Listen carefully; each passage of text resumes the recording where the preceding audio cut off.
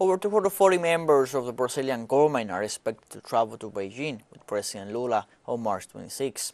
In Brasília, our correspondent Brian Mier has more. The Brazilian government is preparing its largest international trip since the inauguration of President Lula in January. Over 240 members of Congress, the Senate, the federal government, and business leaders are expected to join Lula when he meets with Chinese President Xi Jinping in Beijing next week.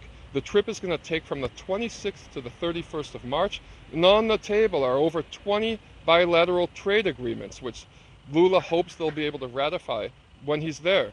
They're also going to talk about how to bring peace to the conflict in the Ukraine, and there's talk about a possible Chinese takeover of all of the Ford factories that were shut down during the Bolsonaro administration to begin manufacturing Chinese vehicles, possibly electric vehicles, in Brazil.